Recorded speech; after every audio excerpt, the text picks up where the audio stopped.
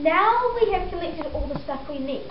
We can start making our worm farm. There's compost in here, fertilizer, blood and bone, our worms, and sand, and the veggies, frozen veggies, and the oats. So, and our newspaper. So first you put in your newspaper and put that around like that, and then you put in some sand. That stops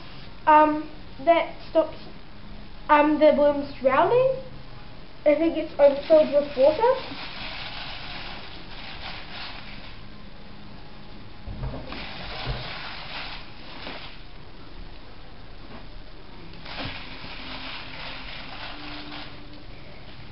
And now we need to put in some compost.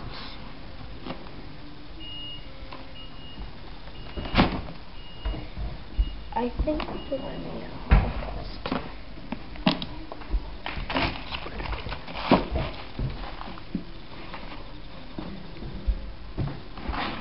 And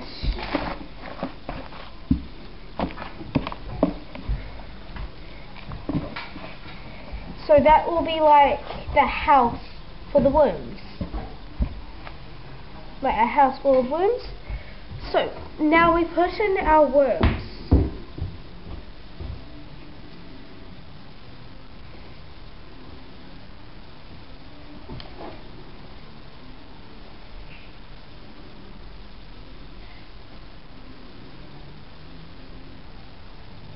You need quite a lot of worms, and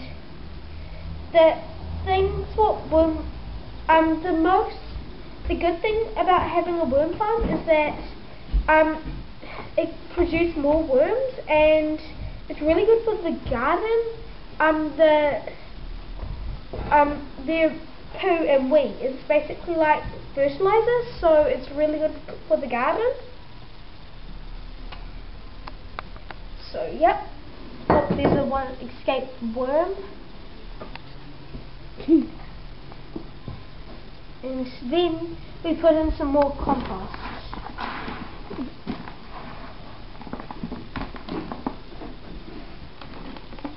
I think we might need all of this.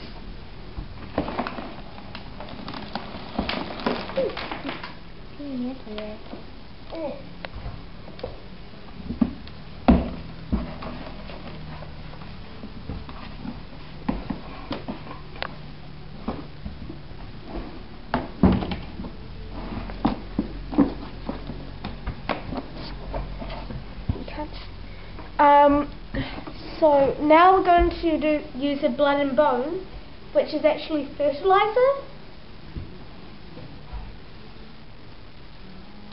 Oh, I've used it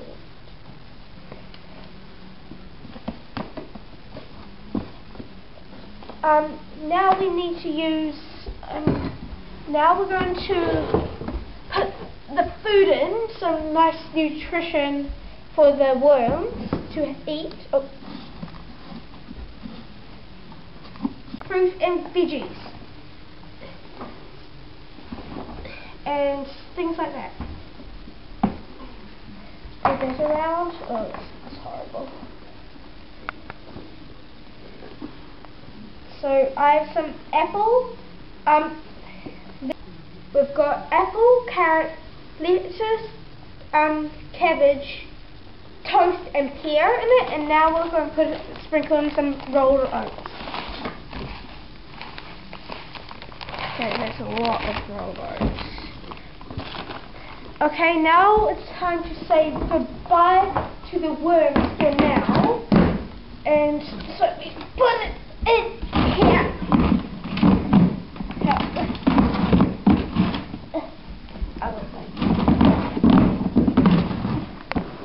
Good time to say goodbye to the worms, and we're going to put this.